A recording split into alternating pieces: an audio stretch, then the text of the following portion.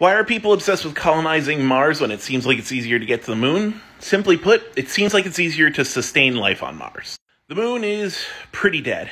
Very dead. Mars is also very dead, but less dead. Like, for example, there's ice on Mars. Having H2O in any form is better for sustaining life than having none of it, which is the case with the moon. Mars's gravity is a lot closer to Earth's, which means you're going to have less gravity-related medical problems. And the composition of Mars makes it easier to terraform if we wanted to, actually make it an Earth-like planet. There's still a whole bunch of other problems, like the whole lack of atmosphere. I mean, Mars does have an atmosphere, but it's 100 times thinner than the Earth's. The moon just doesn't. Also, Mars doesn't have a magnetic field. That's a problem. But the moon doesn't either, so... long story short, Mars has more of the things that support life than the moon does. Only problem is getting there. And then, all the other problems too. The point is, it's easier.